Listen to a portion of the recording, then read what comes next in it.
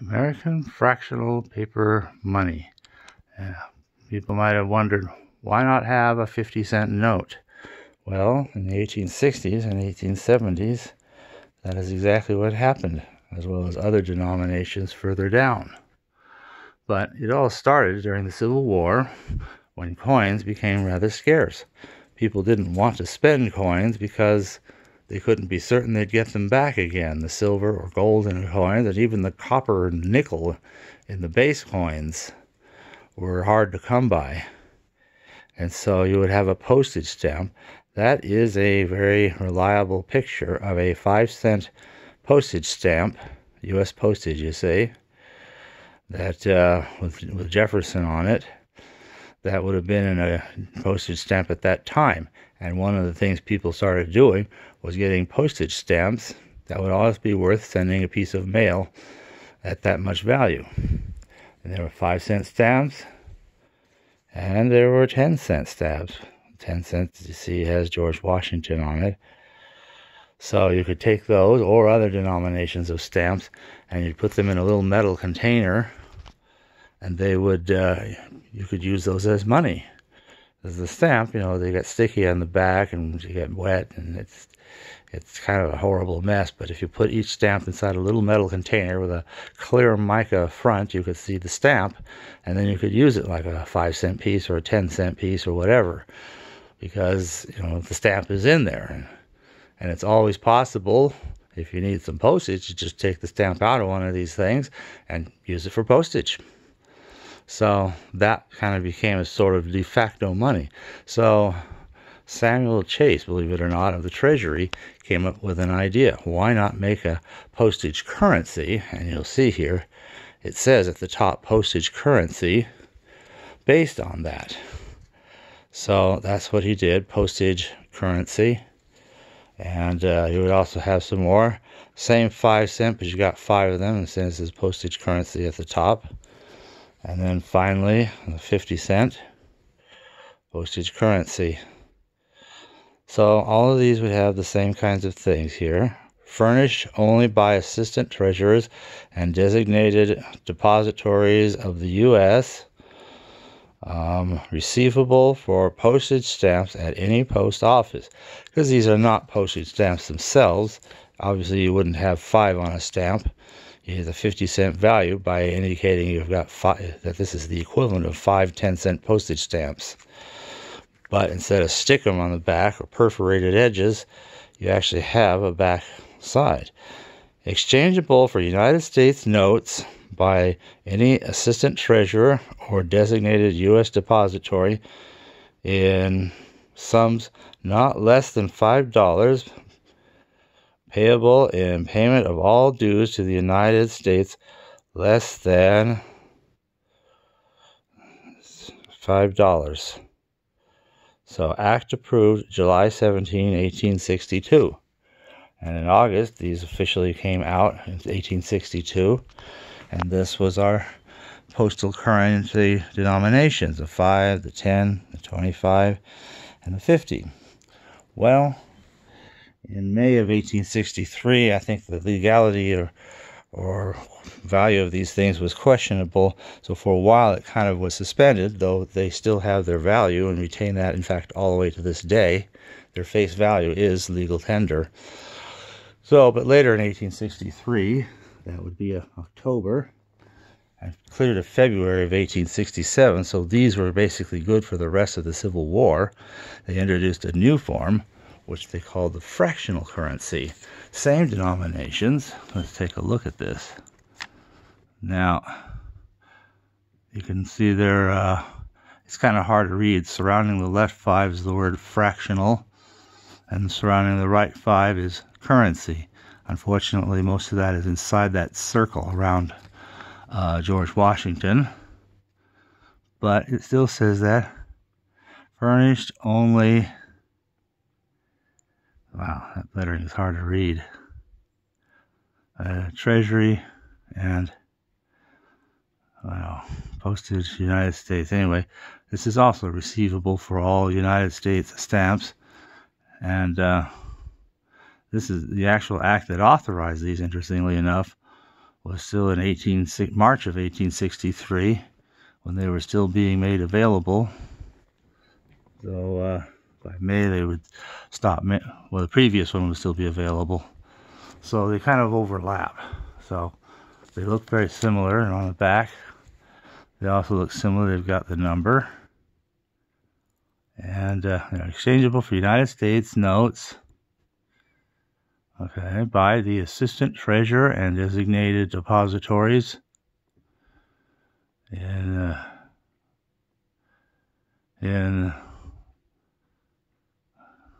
what is that? What is that? Well, not payable to $3, receivable in payment, the United States, less than $5. Apparently, they wouldn't have to be legal tender for more than $5, but you might want to exchange them in amounts of $3, and I'm not sure why.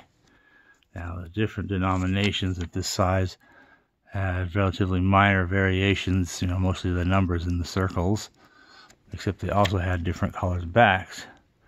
So, as you see, the 10-cent is got a green back. Okay, and amounts not less than, that's amounts, okay, that's what that was saying. And then there'd be the 25-cent. And, okay, you see now 25 cents, United States fractional currency. This one's got a very interesting red color. And then finally you'd have the 50-cent. It has this orange color. Pretty cool. So, now those were made and cleared up until 1867. But in 1864, the third kind came out. Now the third has some unusual story because it also includes a 3-cent denomination. The lowest denomination actually put in paper form is 3 cents. So, United States, 3 cents. Receivable for all U.S. stamps furnished only by the Assistant Treasurers and designated depositories of the United States, fractional currency, Treasury Department. So, the same Act of March 3 had authorized these fractional currencies. And then you'd have the 3 cent here. Well, these were only out for a little while because once they came out with the nickel 3-cent pieces, they stopped with these right away, at least this one denomination. It's also unusual that up until this point, none of these notes had any signatures of any treasurers or registers of the treasurers, and, well, nobody was doing secretary of the treasurer. So this third phase, which has this look for everything, the next denomination up is 5 cents. And you can see these two, though they look the same, and now they have signatures. You can see it's got Colby and Spinner. And this time, on the backs, they are the same except for the color of the ink. So that's kind of cool.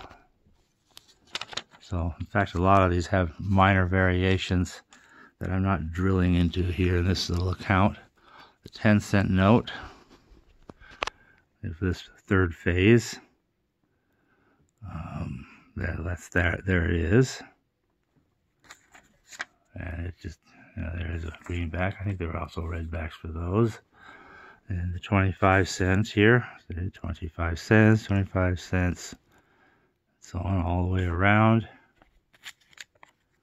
And its backside. This note is exchangeable for United States notes. So interesting that these were actually tied to the United States notes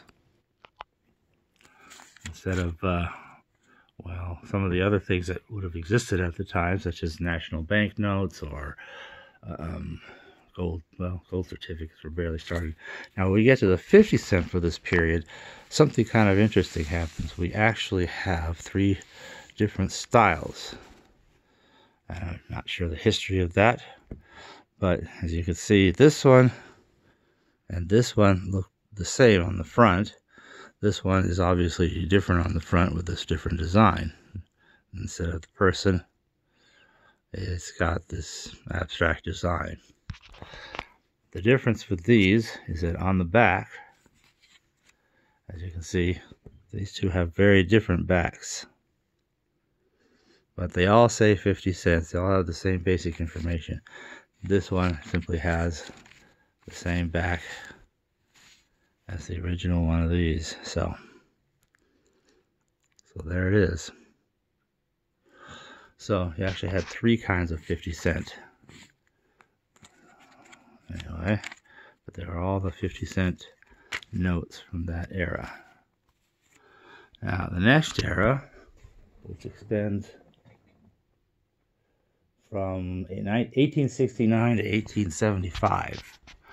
Now, at this point, they have stopped not only with the 3 cent, that was just unique to the last period, but also the 5 cent. I guess that was deemed too small of an amount of money to be worth bothering with.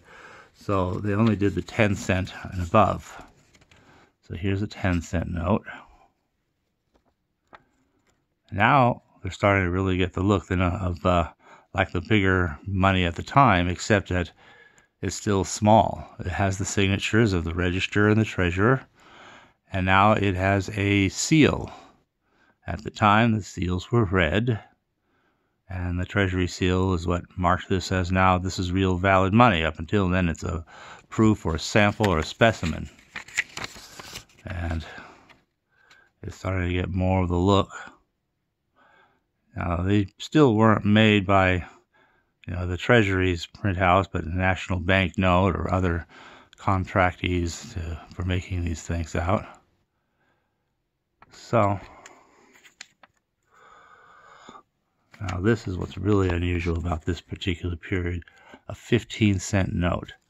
Since there was never a 15 cent coin, it's kind of unusual, really unique, that at this particular time and place and form, this denomination would exist at all. And, again, you got the seal, you got the signatures, you got the usual, they're all from the act approved on March 3rd of 1863, fractional currency. See, they call themselves fractional currency. And look at that, it even has a pluribus unum wrapped around this fasces, which seems to be a fairly common symbol. Well, in unity, there's strength. And that was the idea. You have those sticks bound together, and they made a very powerful club. So that symbolized the strength of America, that even though you had all these different states, they had united together.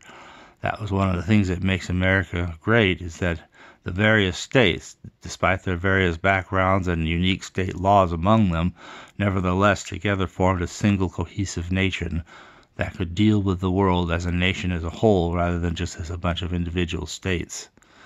So this is the back of the 15 cent. Very neat, very unusual.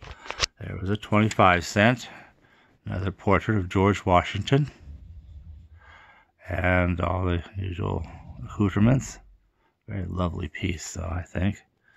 And on the back side, the same. American Banknote Company, New York. Okay. 25. So this is 25 cents.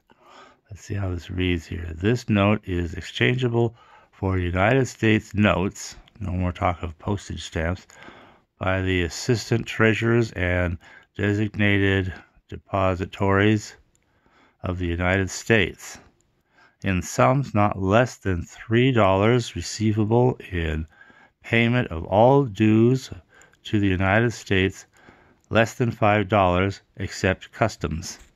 United States notes were specifically excluded from customs.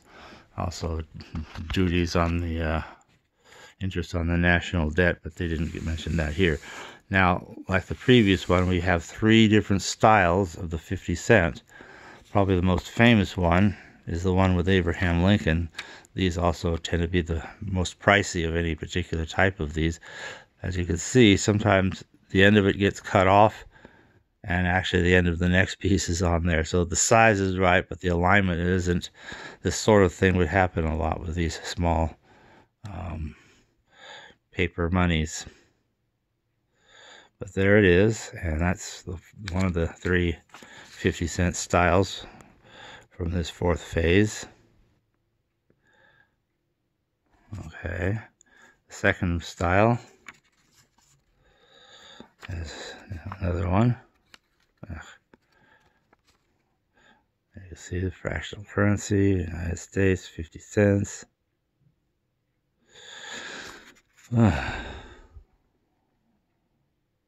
That's also Act approved March 3, 1863. Okay. And again on this side, always exchangeable for United States notes. So that's kind of interesting. And then the third style. Now, this was kind of unusual because it has a Treasury seal too, and it's green. And in fact, this 50-cent note from this period was the first instance of a Treasury seal that was green.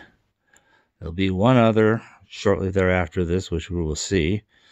And then that color does not get seen again until the small size Federal Reserve notes dated 1928, but actually appearing in 1929.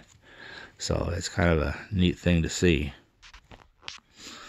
Finally, there's a fifth and final phase, which went from 1874 to 1876. So the 10 cent, again, we're not doing anything smaller, no 5 cent, no 3 cent.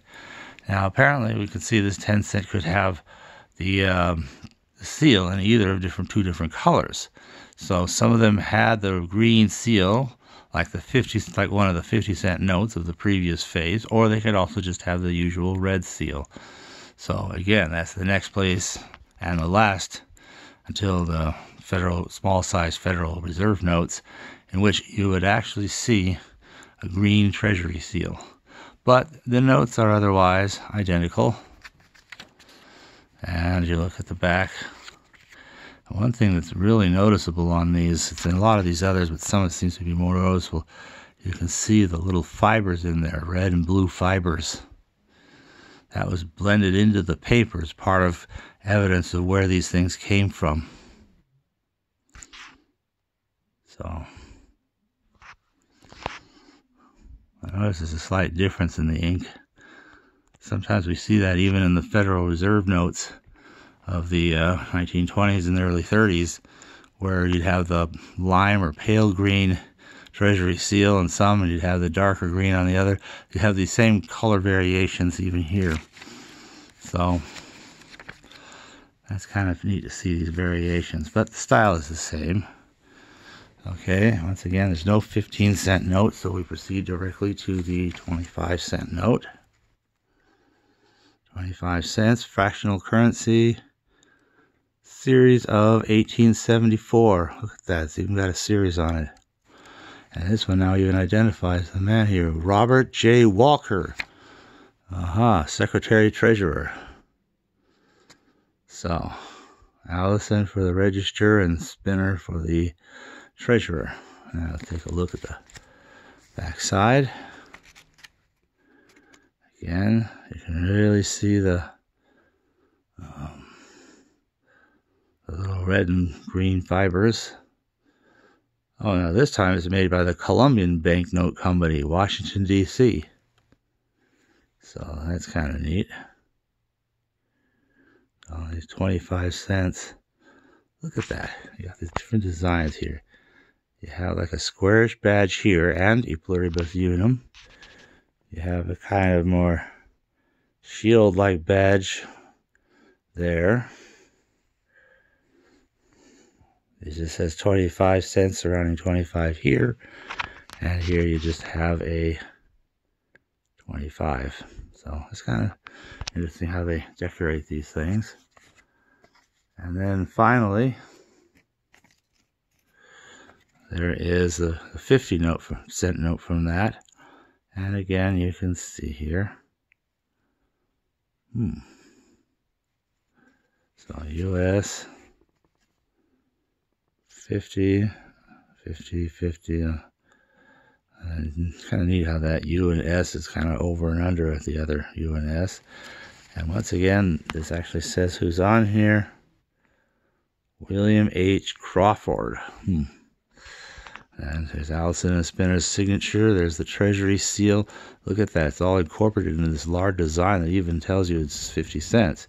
Series 8 of 1875. Interesting. Wow. So, I wonder why that would be 1875 and the other one's 1874. What does the 10 cents say? Does it say anything? Series of 1874. Yeah, well, interesting. So, that's pretty cool, but that's as late as these things ever get, because in February of 1876, coins had more or less returned to circulation, or were beginning to return anyway, to the point that the